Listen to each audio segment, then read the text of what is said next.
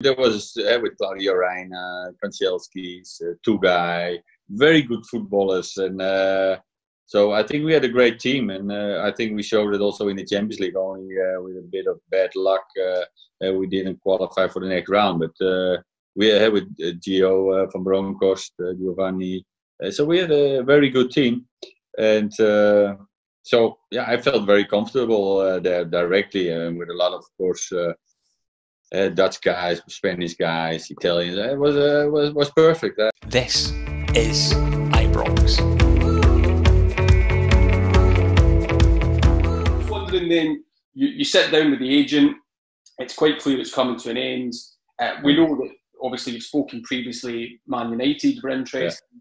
I'm just wondering, were there other clubs in the running, or did it really just come down to Man U, Rangers? No, maybe I can't remember, but those two were very, very serious. I spoke both with them, and I just had to make a choice. And I was that time with the national team on trainers camp, and I had to make a decision. So I mean, that's always nice to have those kind of clubs wanting you. So. Yeah, and I suppose the advocate influence would have been, helpful at Rangers as well. Yeah, I'm just wondering how you personally, coming off the back of the experience at Barcelona, how were you feeling? Was your confidence really, really high, or was it a case of I need to go somewhere and work on some of that?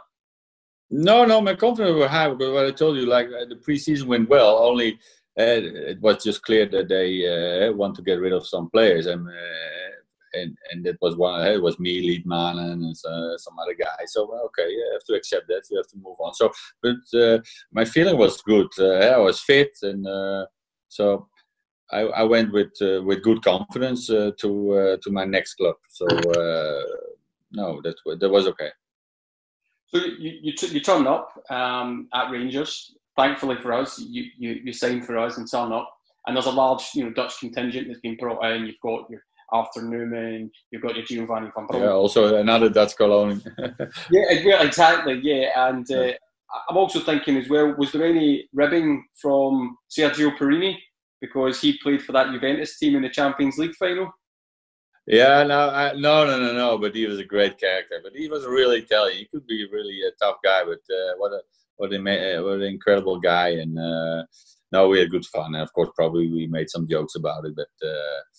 It's of course a lost final that still hurts because winning 2 in a row would be something special, and good for him. Yeah, well, let's quickly move on from that one. I'm just wondering as well. You turn up, how aware of you were of Rangers or the people within the squad. I'm thinking people like Barry Ferguson, Claudio Commedia, this type of thing. Were you surprised by the quality within the squad and within the Scottish game in general? Yeah, but the first year, of course, Canidia was not there, and Barry was just coming, of course, to the youth system. So I think, but there was with Claudio Reina, Kanchelskis, Tugai, very good footballers, and. So I think we had a great team, and I think we showed it also in the Champions League. Only with a bit of bad luck, we didn't qualify for the next round. But we had with Gio from Bronkhorst, Giovanni.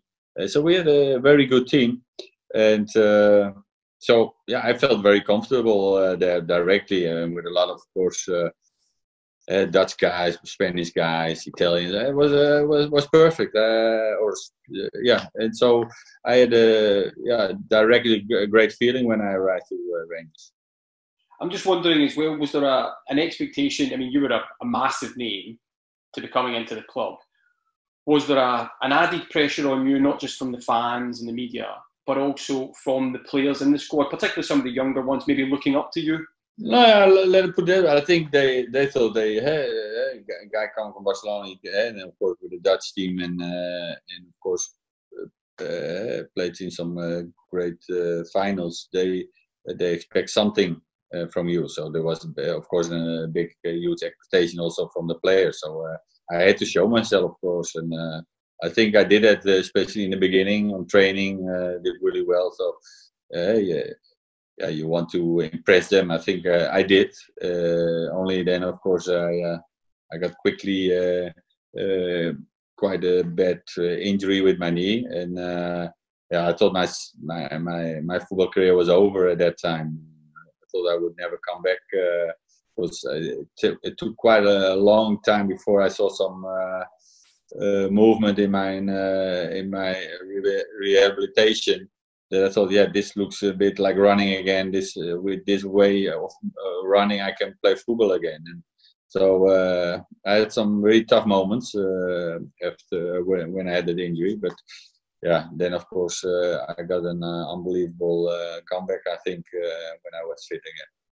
Yeah, and I'll happily touch on that comeback in a moment. But I wasn't aware that the injury to the knee was so serious. Yeah, that was a really difficult moment. You're away from, I don't know if your family were fully over by that point, but you're away from Holland and all that. You've started a new club, big name, and then this levels you. Did you go back to Holland for recuperation?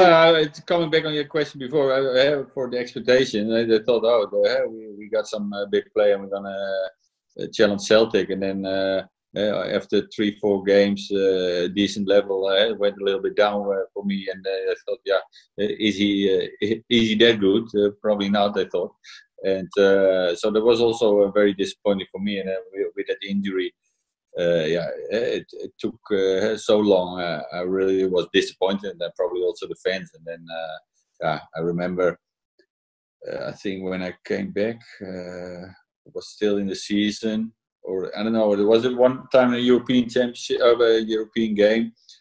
I don't know if that was before the injury or after, but that I still have to laugh about it. It was about when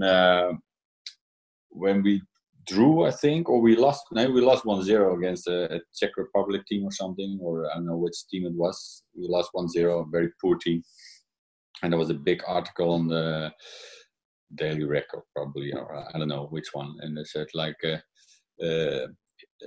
what you see sometimes, like those posters, like if you see this guy, call this number, because I wasn't in the game, and it was basically when I remember I was standing there on the midfield and I only saw the balls like flying over me, like and I said, just keep the ball in my feet, I will do something well with it. But I was a bit irritated because they were criticizing me, and I said, like, why are you criticizing me? I didn't even touch the ball, because they probably have to understand me a little bit better. And of course it irritating me that on the front page or the sports side. And then the next game I was playing a home game, and I just got from Nike shoes. They had always new shoes, but the white ones. I thought, geez, white ones. Should I put them on now? It's all the lights are on me, and then also the shoes. I think, look at him, big nose. Think like, oh, he thinks he's a star or a big guy. I thought, fuck it. Sorry for the language. I do it. I just put the shoes on, and then I made, like, I think it was against Falker. I made 2 goals with one with a bicycle kick, and so I said in the press conference, listen, I found the guy, by the way. I know where he is, so I saw him today on the pitch.